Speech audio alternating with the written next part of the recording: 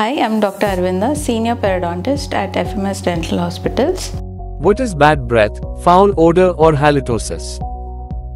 Bad breath, foul odor or halitosis is a very common problem affecting at least 50% of the people. Most people do not realize that they have bad breath until somebody close to them or a family member informs them about it. Bad breath, once evident, is a big blow to one's confidence, causing social anxiety and embarrassment. What causes bad breath? Even in a healthy mouth, there are thousands of bacteria, some among which break down the food particles that we eat and produce sulfur compounds. When these bacteria which produce sulfur compounds increase in number, that usually happens with poor oral hygiene, it leads to bad breath. In short, 3 factors responsible for bad breath are food retention, increase in bacterial numbers, and volatile sulfur compounds.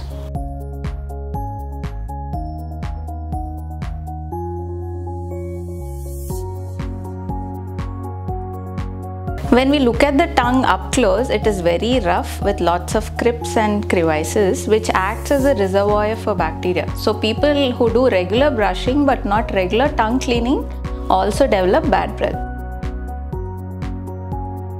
Any form of cavities or tooth decay in the mouth leads to food accumulation, increasing the bacterial numbers and causing bad breath.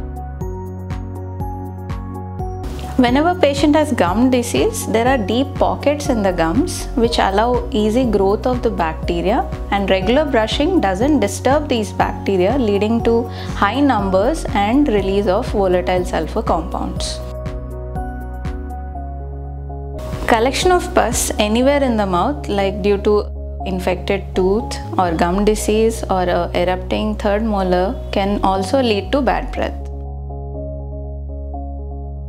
Saliva plays a very important role in flushing the bacteria from the mouth and also the food debris, which is the nutrient source for the bacteria. Whenever salivary flow reduces, for instance in dry mouth conditions, in dehydrated conditions, and naturally during sleeping hours, bad breath develops. After waking up, we usually observe bad breath, which is physiologic and is called morning breath.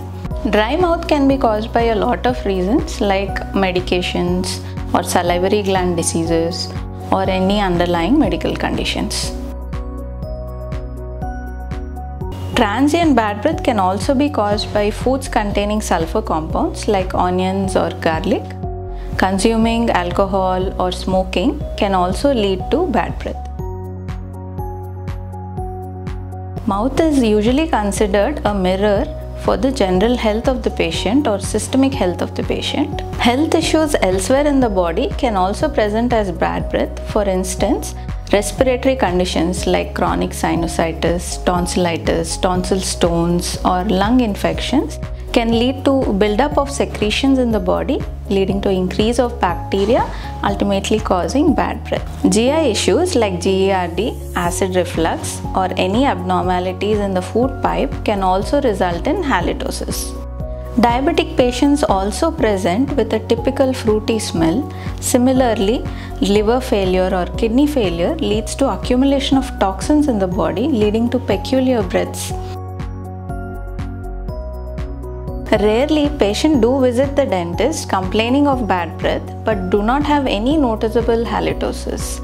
In such patients, usually it is associated with OCD-like symptoms or other psychological symptoms. How to get rid of bad breath?